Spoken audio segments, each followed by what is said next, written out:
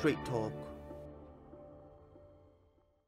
And joining me now is Faruk Akbal, who is the chairman of the Turkey-Jordan Business Council here in Istanbul, and Necmettin Kaymaz, who is the chief project director at Invest in Turkey, which is also based in Istanbul. Gentlemen, welcome to Straight Talk. It's good to have you on the set. So Turkey loosened investment requirements for foreigners to obtain Turkish passports, and many have signed up. Faruk, I want to start with you. How have the results been so far? Actually, Turkey has been always a very important location for the international investments, especially for real estate investments. Turkey is doing a really good job. Recently, we have achieved more than 70% higher than 2018 in the first half of the year in 2019. But when you compare with these numbers, the countries that Turkey is competing, just like European countries, just like UK, Spain, or UAE, when you compare with these countries, Turkey has a lot of more way to progress. I believe some EU countries generated like 25 billion euros in the last 10 years. So what do you say? Are these figures better than expected in your point? These figures are important for us that it's showing a progress. So it's going well. But when you compare what is the achievement, real achievements for Turkey, especially the potential of Turkey is here very important.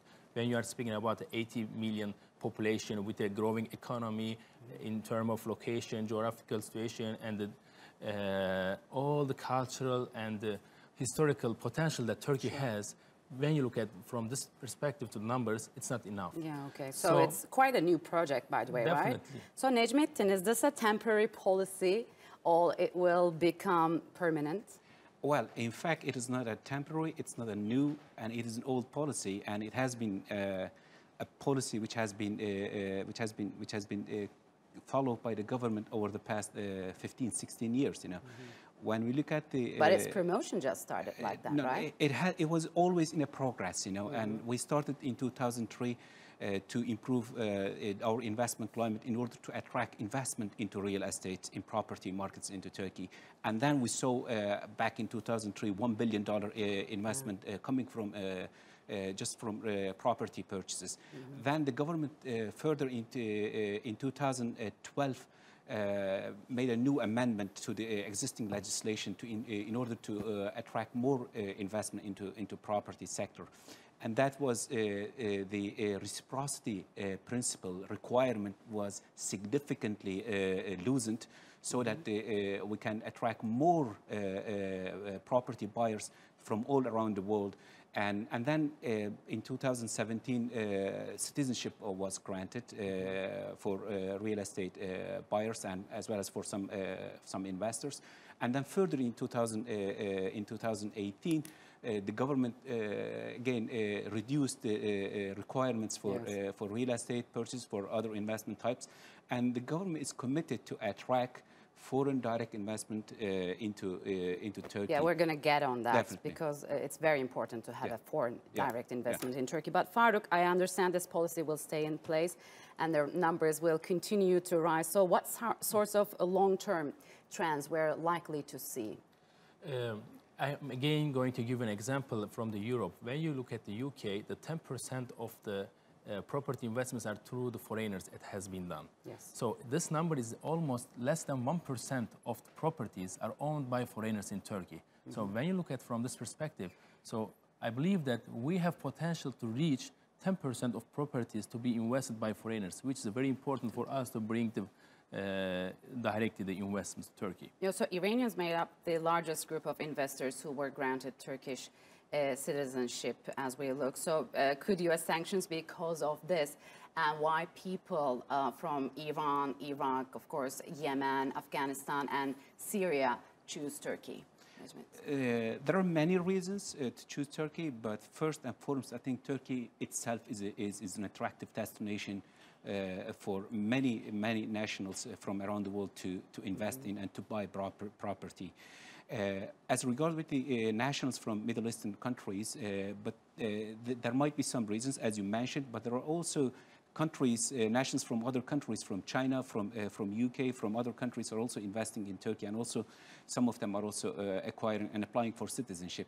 There are many reasons. I think it's a whole package. It's the country itself, it's people, it's culture, it's the investment ecosystem, as well as it is integration with the rest of the world. So, I mean, we see these investors are not just looking for a Turkish passport or Turkish citizenship, and they are thinking in the long term. If they are thinking in the long term, what kind of opportunities Turkey offers? Now, first, as Faruk said, Turkey is a large country with 82 million people.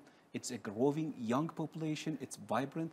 And when you look at its industrial base, its industrial infrastructure, Turkey, you will see that Turkey is the only country in this region which pretty much produce everything, So which sectors come to the fore? Lots of sectors, and that's my point indeed, It has a diversified economy. We are not a natural resource country. We don't depend, unfortunately, we don't have any primary natural resource like oil and gas.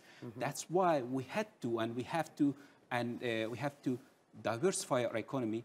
But it's not a new process. It started decades ago, and now we are seeing the consequence of those policies.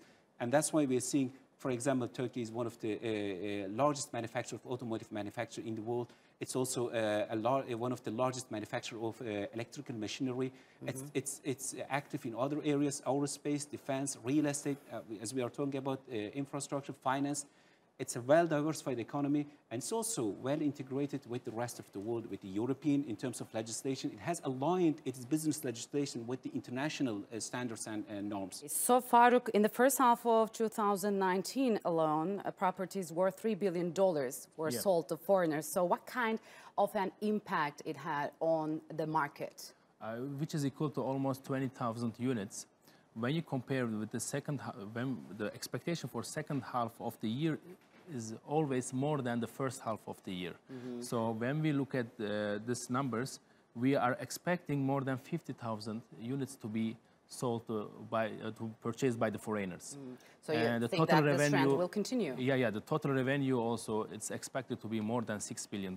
So, gentlemen, thank you very much for joining me on Straight Talk. Appreciate it a lot. Thank you.